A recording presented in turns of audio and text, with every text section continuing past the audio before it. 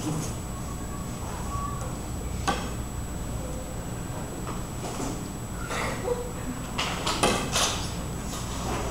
are you looking at?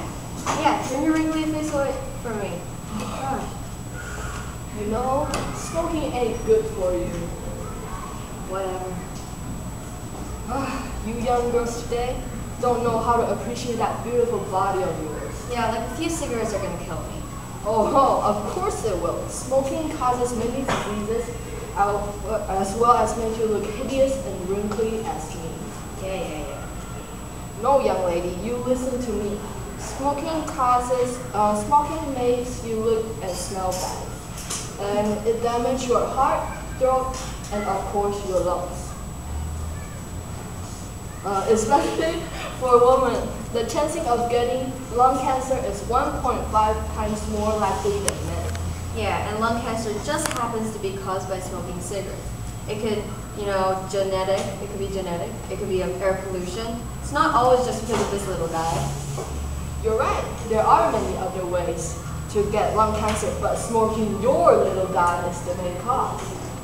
And just how do you know I have lung cancer? Just now when you spat, your sputum was red. That's blood.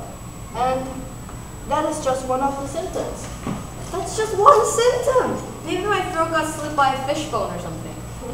You're a bit hunched over. That means either your chest or back area must be pretty sore, usually from all the coughing. Or you have a headache or bone or maybe a joint. Oh, sorry. Okay, so maybe I'm experiencing those things, but my face is swelling and I'm coughing, but it takes years for lung cancer to develop, and these symptoms can easily mean something else. Seriously, I just started smoking 2 months ago. Ha! Well, you can't quit either, eh? You just keep smoking, and pretty soon that pretty face of yours will be tucked under by a white blanket. God, what a bit speed! 5 months later. 7 years. I don't know. 1 year later. Maybe I should go check if I have lung cancer.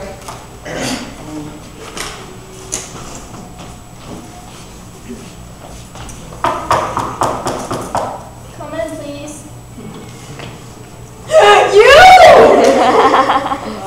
Me? You're that old granny in the park! Do I look old to you? Anyways, please take a seat. Oh, okay.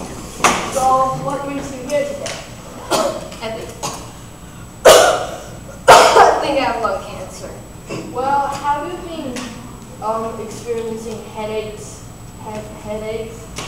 fatigue, or blood coughing, etc.? Yes, I have all of those. Just tell me how I'm supposed to cure this thing.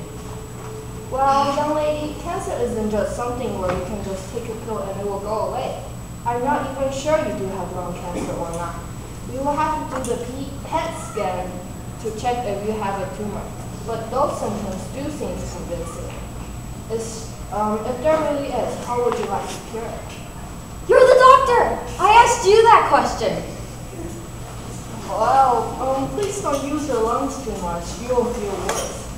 And of course I will help you through this. There are many different treatments you can choose from. Would it involve knives and stuff? Because I totally hate that. Well, surgical resections is one way to get rid of your tumor, when the surgeon will just cut the part where you have the tumor, and then it will remove it, but it's pretty risky. And are there any complications like massive bleeding, infection, and respiratory problems like pneumonia? Yes, maybe. But, so, you have a second choice, which is chemotherapy. Oh, I know that one. Like you get all bald and stuff. Yeah, that's totally better. You make it seem quite horrible, but actually chemotherapy has been pretty successful with most patients. Chemotherapy will kill the rapidly dividing cancer cells, and hopefully it will kill all of them together. Aren't there side effects? Like in that movie, The Sister's Keeper, that really ugly girl that had cancer, she had no hair, and she was puking, and she was really weak. I don't want to be like that. And there's like infertility. I want to have future generations here. Oh, trust me.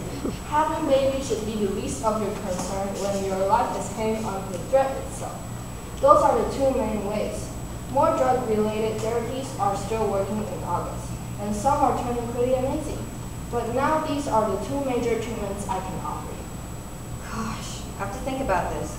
I've risked so many things. I need a cigarette. Wait, what? You have a lighter? You're saying that you have lung cancer and you're still gonna smoke? It takes off the stress, Doc. I mean, I'm used to it. It's like, it's fine. You have a lighter or not? No. One main thing to get through lung cancer is to be committed. Committed to quit smoking and start taking care of your body. Blah, blah, blah, whatever. If you think that it is too hard to quit, there are actually therapists and specialized doctors that can help you. I have a Taiwan hotline. The number actually, 0800 636363. So do you want to give a call? No, I prefer my cigarette. Okay. 3 months later. Okay.